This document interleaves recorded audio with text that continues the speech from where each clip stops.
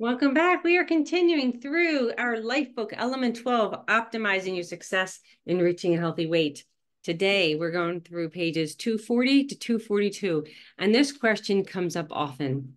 Why am I eating fuelings instead of whole foods? Isn't eating whole foods better? And the answer is yes. But we'll go back to the timing that we talked about over the past couple of days. Remember the fruit and the exercise? So reaching a healthy weight is the first priority, and it's the most profound change you can make to your health. So we talked about 3 weeks ago why we're using fuelings to reach a healthy weight, and focusing on whole foods doesn't guarantee weight loss. There are many people who eat whole foods every day and they're obese. So the secret is really to understand how to use whole foods effectively. And then the prepared fueling will be used when you don't have the time or access to the whole food. But right now, we need to create success. So we're in the game of getting healthier. All right. So most of my clients are on the 5-in-1 and they're eating 5 fuelings a day and the lean and green because they're easy, they're cost effective, and it's a safe way to start gaining health by losing weight. And as you begin to feel better and have more energy and are sleeping better, they actually start building confidence in our system, in Dr. A, in their coach, and actually in yourself. Okay. This is what Dr. A calls a teachable moment, where your motivation is higher and you're willing to go to work to learn the other necessary habits.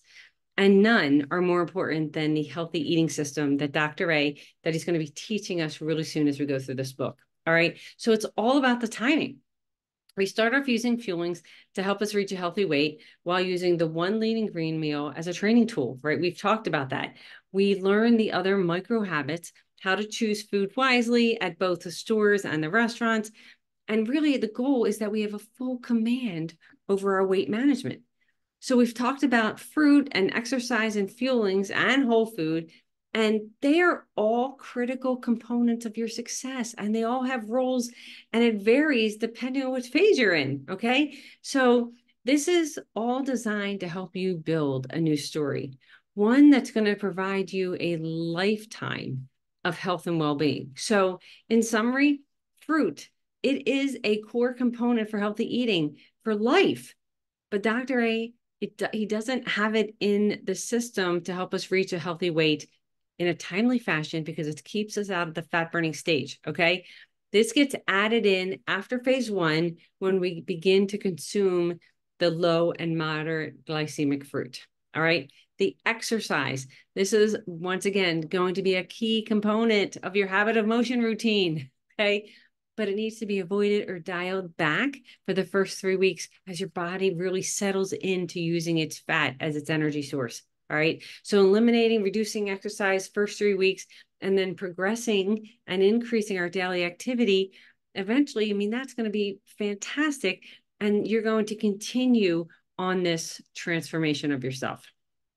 All right. And then we will teach you to make great healthy choices using whole food in your home cooked meals and when you go out.